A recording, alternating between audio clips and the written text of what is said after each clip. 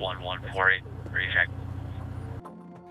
So what Katana Strike does is we bring in all the digital messaging capabilities from the Joint Force, whether it's the Army, the Navy, the Air Force, and the Marine Corps. And we combine that into a single exercise in which we conduct dynamic targeting within the maritime environment.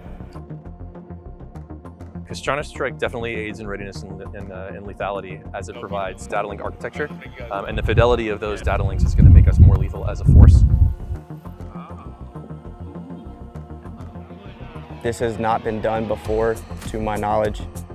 It is going to show the commanders here within the III MEF and III MiG that the commercial off-the-shelf radar is a viable tracking solution.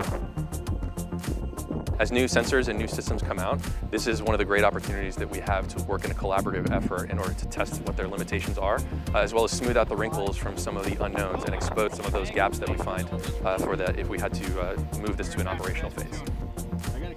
Decimal 7 knots. So I think all of our individual platforms kind of know what they're capable of, again, just individually out there by themselves, but being able to share those capabilities and use one another to enhance our individual capabilities, whether that's increased range, increased communication, kind of increased picture of what's going on out there so that we can better use our individual capabilities as a force, as a combined unit, with a common goal in mind.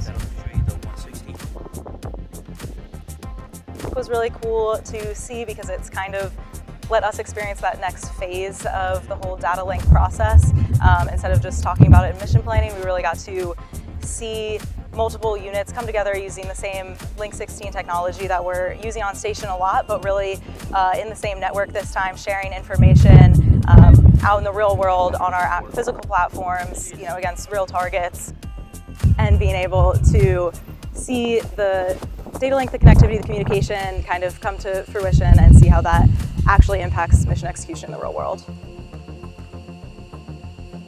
Katana Strike is of extreme importance in training how we will fight. Integrating across joint and coalition forces or multi-domains is something that we do not get the opportunity to enact enough. And this exercise provides us such a unique opportunity.